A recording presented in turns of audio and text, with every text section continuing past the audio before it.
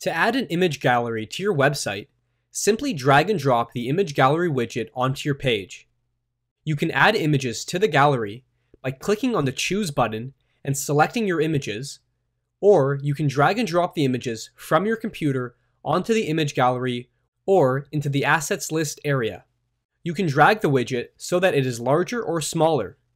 You will notice that the image thumbnails will change as you increase or decrease the size of the widget. You can move the widget anywhere you want on your page by dragging it around. If you are having trouble dragging the widget, make sure to click on the plus button located in the top right corner of the widget. You can also deselect the widget and then click on it and begin dragging right away. If you want to rearrange the images in your gallery, you can select and drag the images in the Assets list, or you can click on the actual image in the gallery and drag it to where you want it to be placed. If you ever want to delete an image, you can select it and then hit the delete key on your keyboard. You could do the same by selecting the image in the Assets list and then hitting the delete key. If you want to delete multiple images at a time, hold down the Shift key while selecting the images and then hit the delete key.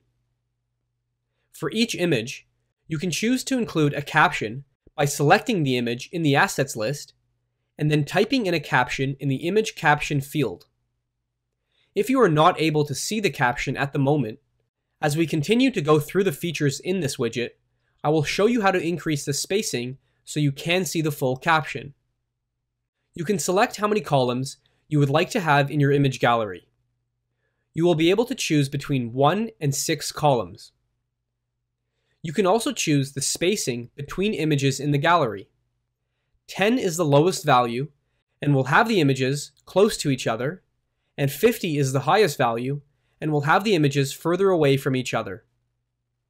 You can also choose how many images you would like to have per page. So let's say you only want 6 of your images displayed at a time. You can select 6 and EverWeb will automatically create links to other pages in the gallery. These links are located in the top left corner, and you will notice that as I click on them, we see the different images in the gallery. If you ever want to change the font for these links, just open up the Fonts menu and make your changes. If you want to change the color of the links, just use the Hyperlink Formatting section on the Hyperlinks tab. The Orientation feature will allow you to choose between Landscape, Portrait, or Fit. If you are using the default or landscape orientations, you can also specify the vertical alignment for your images. Top will have the images aligned at the top, middle will align the images in the middle, and bottom will align the images at the bottom. Caption spacing will allow you to specify how much space is given to the caption area. This is especially helpful when you have a long caption that requires more space. We're now into the Slideshow Options section.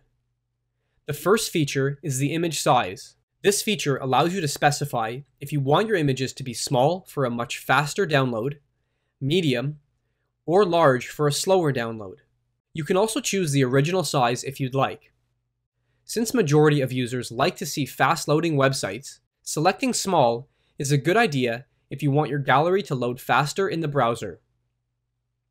Slideshow Time is the time in seconds that each photo will be displayed, unless of course the user manually goes to the next or previous photo.